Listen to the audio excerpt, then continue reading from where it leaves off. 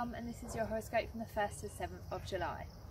So this week we have 2 planets moving signs. We've got Mars moving into your sign of Leo and Venus into Cancer. So Mars in Leo you're going to feel quite familiar with. It's going to be a time of being confident, standing up for yourself. Maybe you need to stand up for yourself to somebody, maybe you need to put your hand up at work, maybe you need to kind of say your piece in some area. You're going to get the opportunity to do that. It'll also be about expressing yourself through the way that you look, so your style, what you wear, how you do your hair, how you talk, how you walk, how you kind of interact with other people, and also like what you're doing, so like what you're achieving in your life. So what are you creating, like how are you doing your work, how are you applying yourself to your work, how are you embodying the person that you want to be, and how are you achieving your dreams. So these are the things that are quite familiar to Leo energy anyway. So Mars in Leo is going to be very motivated to do those things.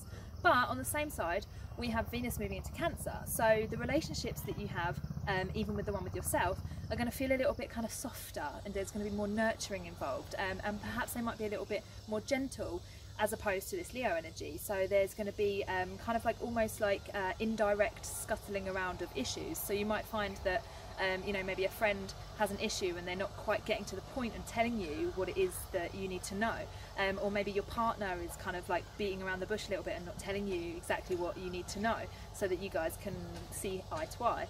So what you can do actually is instead of just going all into the Leo energy, because that's what you feel most familiar with, that can end up making people feel a little bit overcautious, and like the crab, they'll kind of like scuttle away back into their shell. So try not to kind of roar at people with the Leo energy. Try and just go with the Cancer energy a little bit.